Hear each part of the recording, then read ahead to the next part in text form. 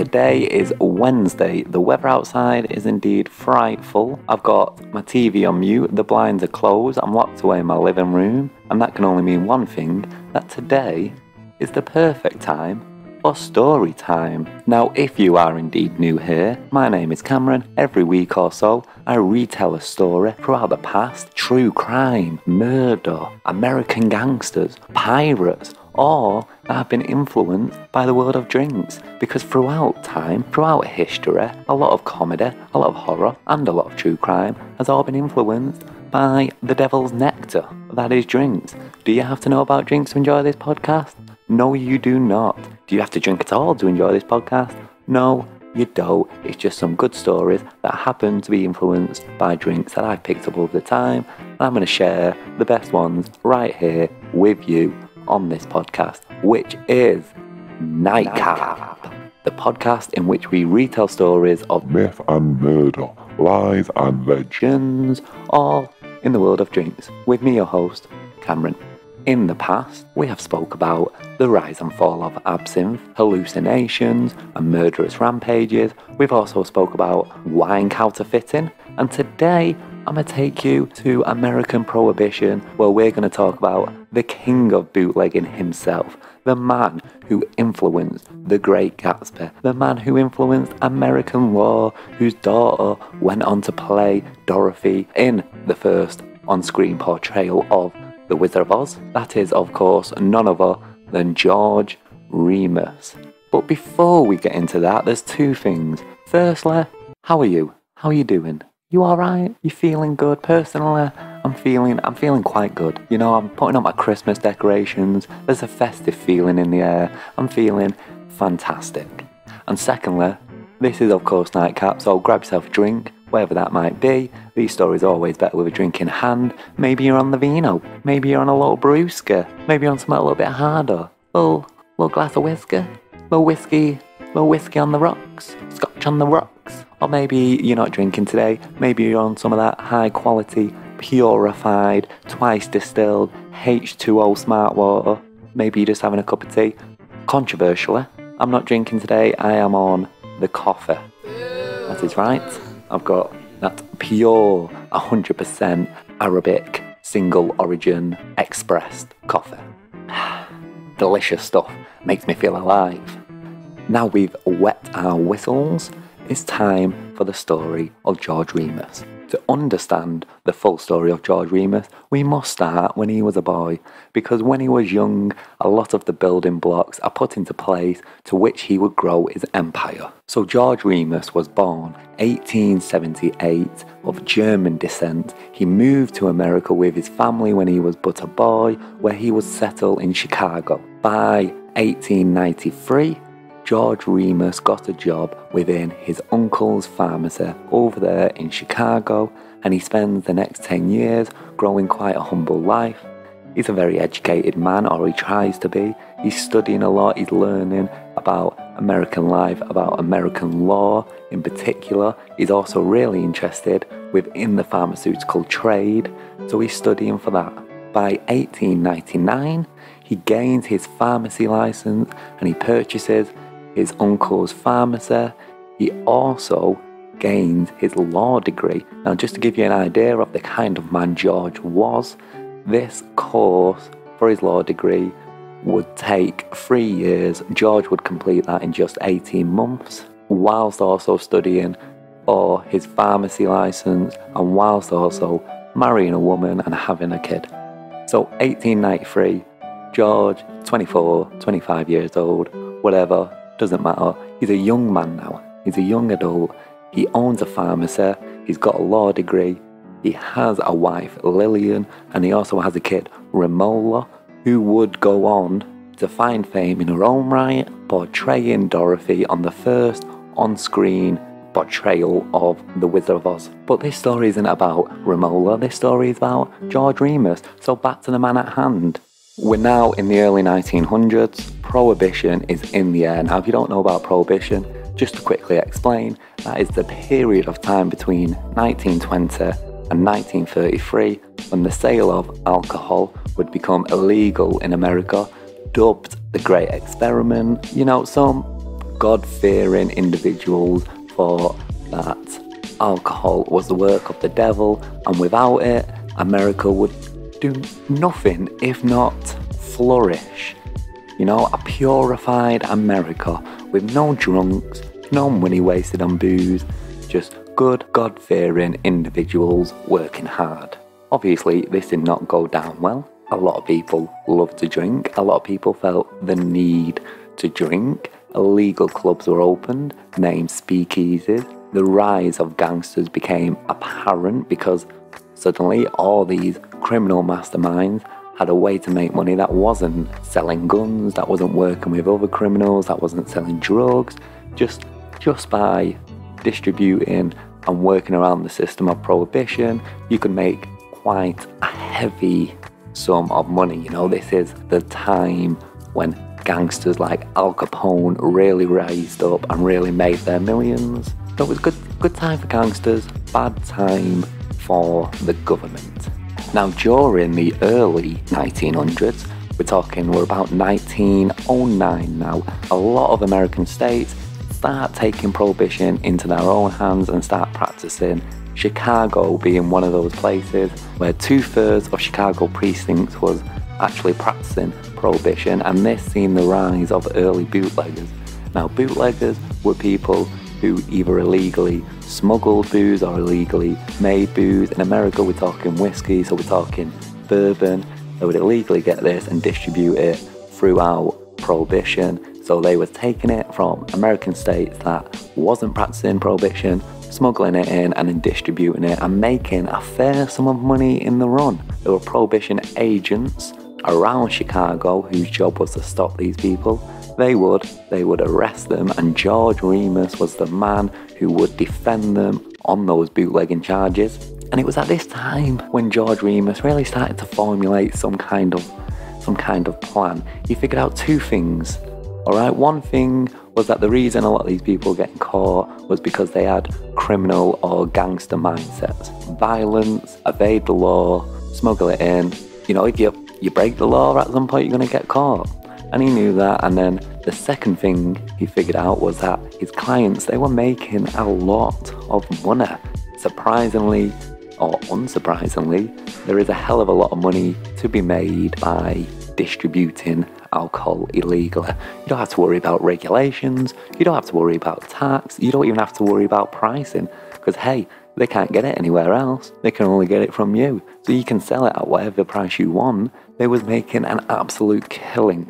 That being said, George Remus is still your everyday man. He's got no notoriety so far, but then he begins to gain it in one specific case he's working on, which is the William Cheney case. Now, William was arrested on charges of murdering his wife in cold blood. He went to court. George Remus would be the man to defend William, understanding that there was absolutely no way he was going to get him off. He was starting to think about cases he'd heard in the past, cases where men who were insane or mentally ill would do these horrific crimes, and instead of getting sent to prison, they would instead get sent to mental institutes because, hey, they was insane, right? So he starts thinking about this and, I wonder if there's a way I can use this. And he comes up with a plan where he says, well, William shouldn't go to prison because he was suffering from temporary insanity. Now, you've probably heard about this before in films or in other true crime documentaries, this whole mindset that for a slip of a moment, you can temporarily lose your mind, go insane, black out completely, do these horrific crimes, and the next day, you just can't remember it. And doing this meant you can't legally go to prison because technically, to your knowledge, you didn't commit no crime, as you was temporarily mentally ill. You know, this is a big part of American law, and George Remus, at this point in time, was the man who pioneered this technique. He actually called it the transitory insanity defense. And by doing this, William got quite a light sentence, and George made all the newspapers and gained notoriety as a defense lawyer. After that, we get to 1918. The Volstead Act is dropped. Now, the Volstead Act is basically prohibition. This would outline everything that prohibition was about, everything that was about to become illegal. With his successful past of defending bootleggers, George began reading this act really interestingly every single day. This is like a book worth of information, this Volstead Act, and he's reading it back to front every day, trying to look for loopholes. He knows there's a lot of money to be made in bootlegging, but he also knows it's very difficult to pull off. But George, he sees America as the land of opportunity, and he wants to build this empire not from violence or criminalities or systematic violence.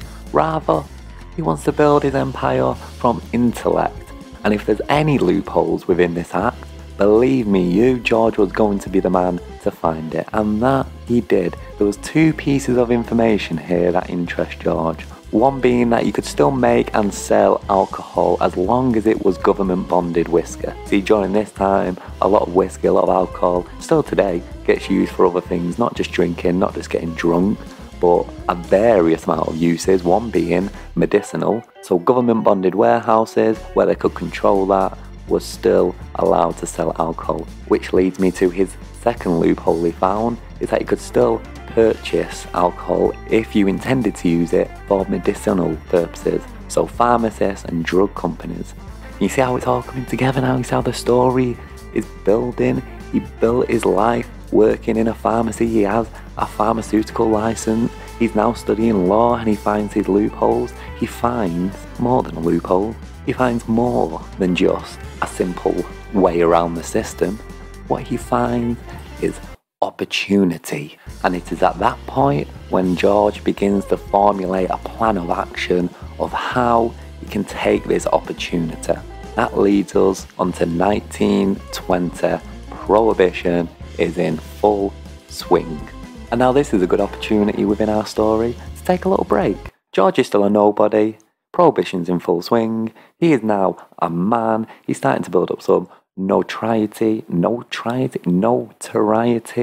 Let's have a little break and let's top up our drinks. My glass is empty, but that's not a good sign for Nightcap. Let me just top up.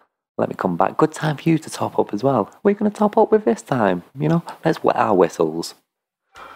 Okay, and I am back. My drink is now topped up. I had half a mind to grab myself some mulled wine. I thought, this is Nightcap. I'm feeling festive. Grab yourself a mulled wine. But then at the same time, I'm like, well, no, I've still got to put up some Christmas lights after this. Maybe I shouldn't. So, truth be told, I've just re-topped up the coffee. Let's get buzzing off some caffeine. Why the hell not? What have you got? Let me know. Did you even get a top up?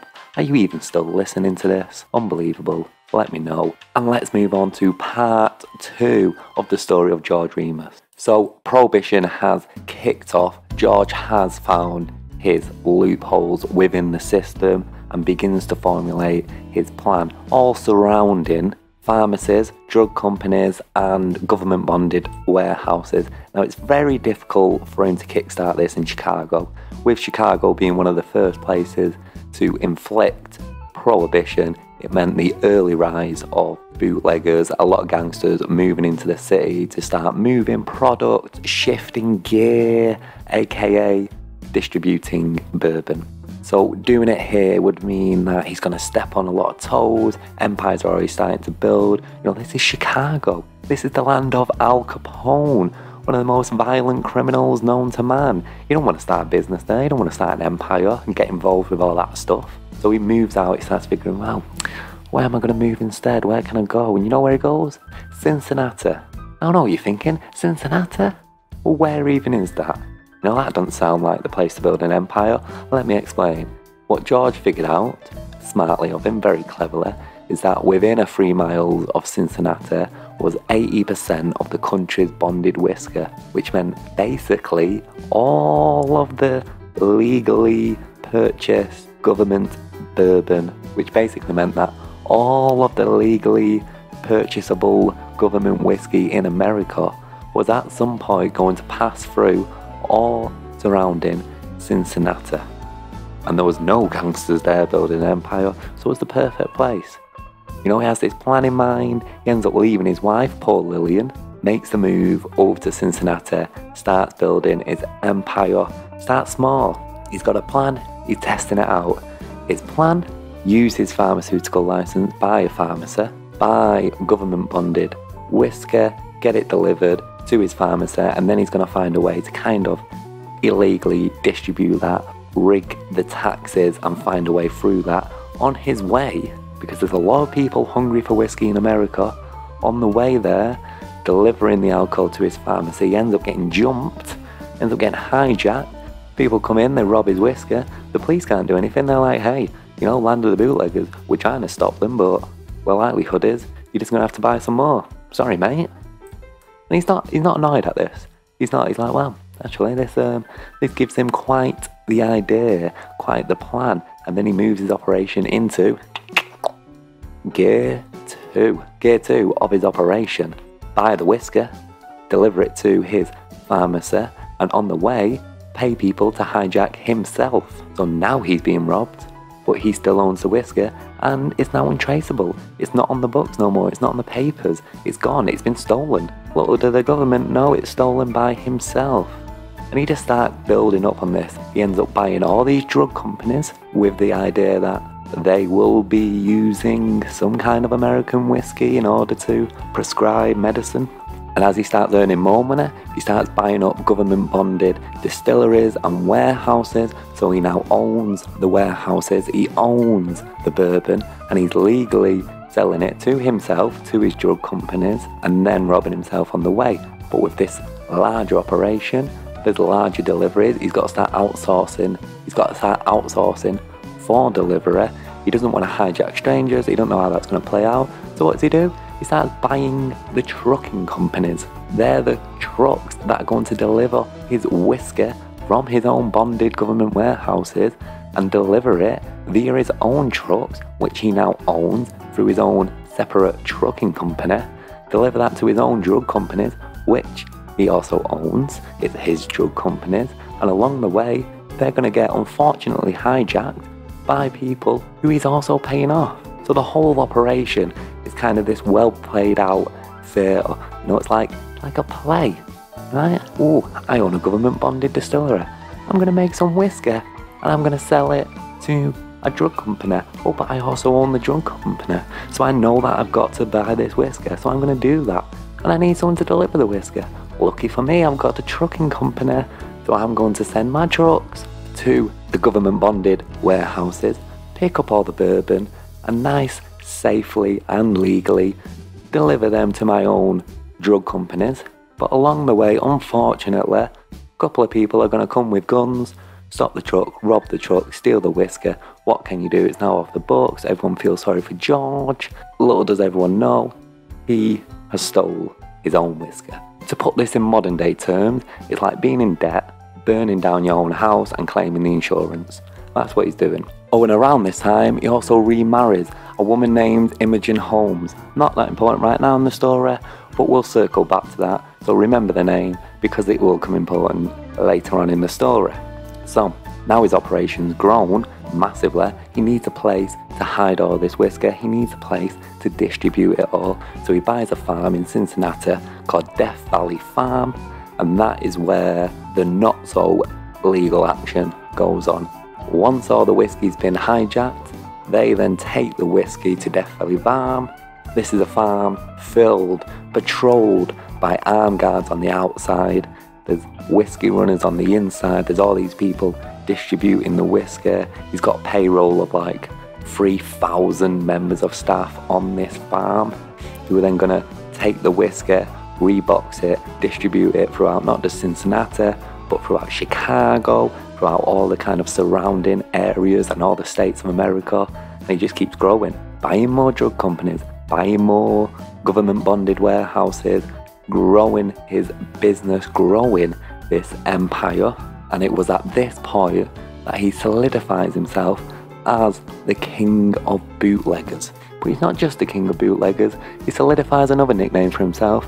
He's also known as the king of payoffs. Reason being, at this point he is making millions of pounds, and now while other gangsters in surrounding areas and other bootleggers would stop any kind of threat from enforcement via the means of violence, George is a businessman. He's not a criminal. Well, he is a criminal, but he's not a criminal. So at this point, instead of using violence to control his operation, he uses large sums of money and large payoffs. So he's paying off all the kind of Cincinnati politicians, the head of law enforcement, all the prohibition agents, all to turn away from Death Valley. Basically saying, here's a hell of a lot of money, don't even look at Death Valley. You don't need to know what's there, look away. Which works. By 1921, George Remus is one of the most wealthy men in America. He is making millions and millions of dollars, and he's got nowhere to spend that. He's just throwing these massive, lavish parties. He kind of makes a name for himself just out of his generosity.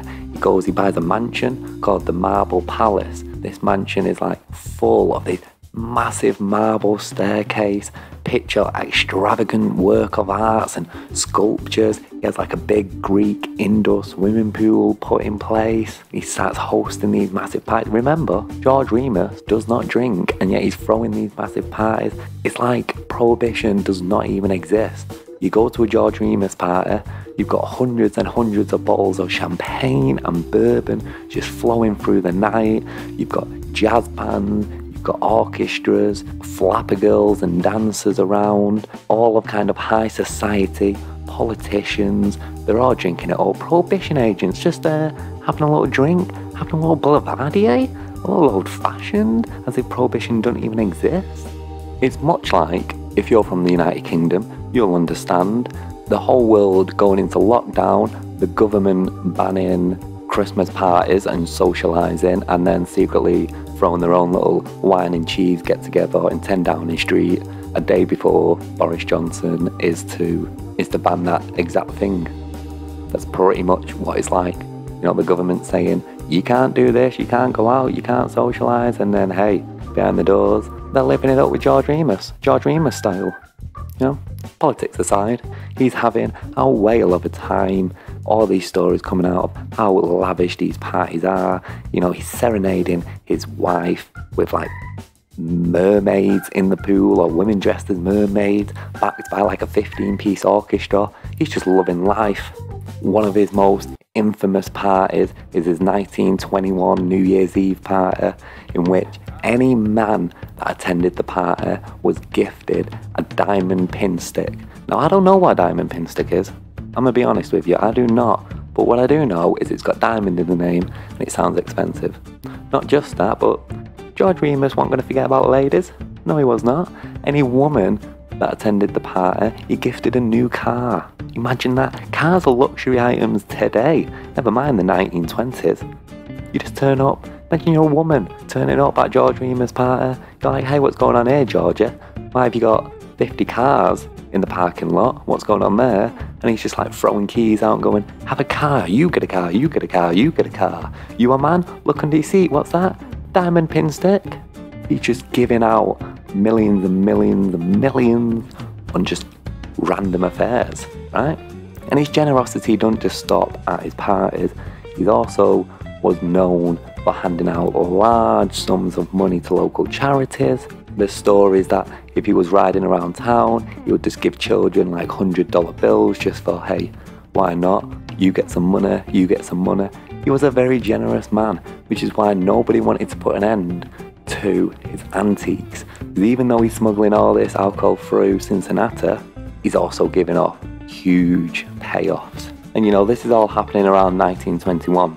Now in 1924, F. Scott Fitzgerald published the iconic book, The Great Gatsby.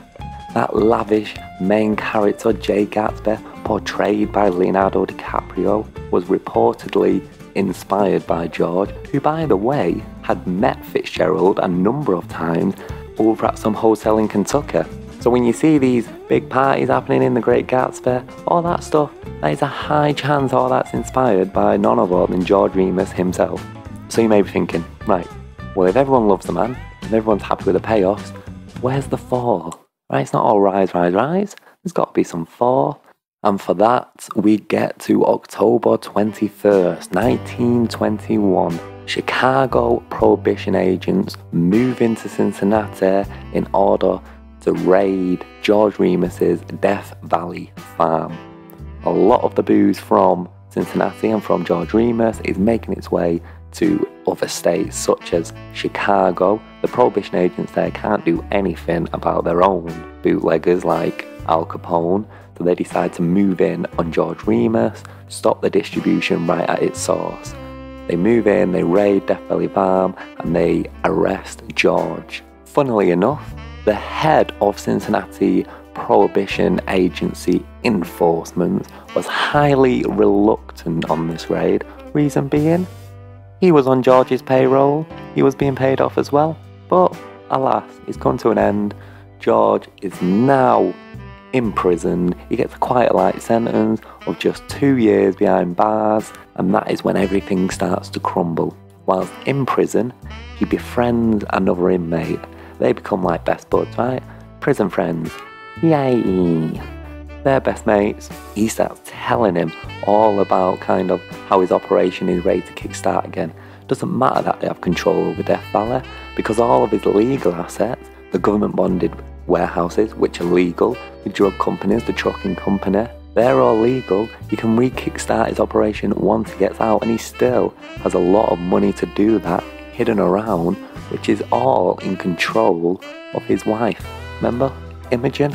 She now controls all of his assets and all of his money until he gets out of prison. Now, as it turns out, that best friend of him was none other than a man called Franklin Dodge. Now, Franklin was an undercover prohibition agent who was sent to prison undercover in order to get this kind of information out of George. Instead of going to his superiors and saying, hey, look what I found out, he decides to resign from his job, quit the force, move in on Imogen and start to seduce her, start to, hey, we should get together. And then comes the affair of Imogen and Franklin Dodge, George's former undercover best pal. So whilst George is spending time behind bars, Franklin's out fucking his wife, spending up all his money. They start selling off all of his assets. He's built this multi-million-dollar empire and they're just selling it off, they're getting rid of it. That is, let me tell you, they are putting in the work. Now remember, George only has a 2-year prison sentence, so they know he's getting out.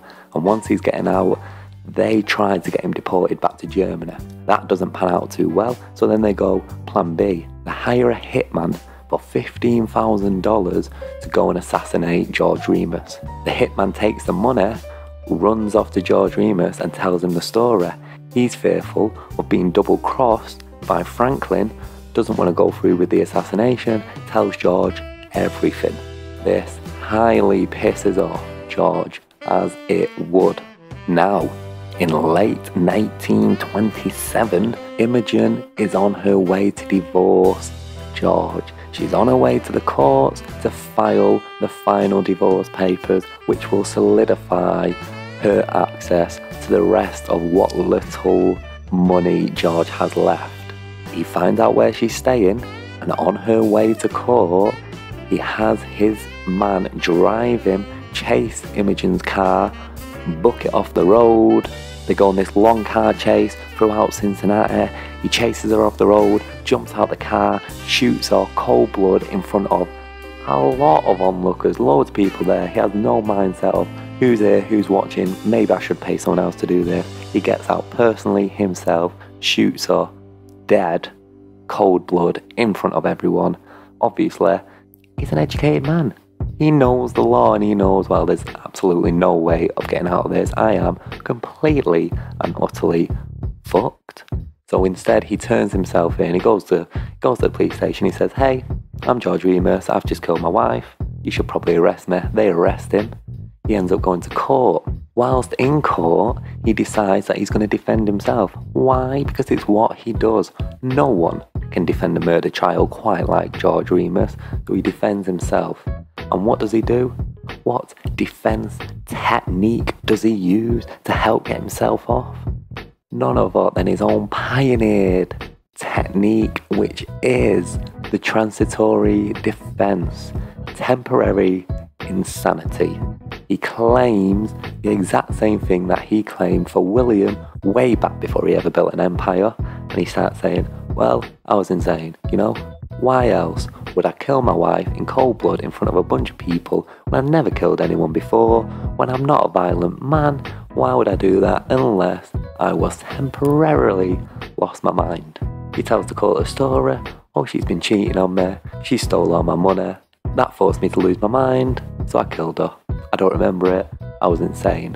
And it's quite easy to believe this, because not only is he really great at manipulating people, not only is he great at formulating a plan, but he's the kind of guy that talks to himself in third person. So he's already got this kind of insane character to him. So it's very easy for the jury to believe him. In fact, it takes them just 18 minutes of deliberating before he gets sentenced to just 7 months, not even in prison, 7 months in a mental institute. He goes there, and that's basically the end of George's story. You might be wondering, okay, so what did he do after that? Did he come out? Did he restart? Did he restart his bootlegging empire? Not really. By the time he's out, this is 1928. It's only 5 years before Prohibition ends anyway, so all these bootlegging empires are going to fall.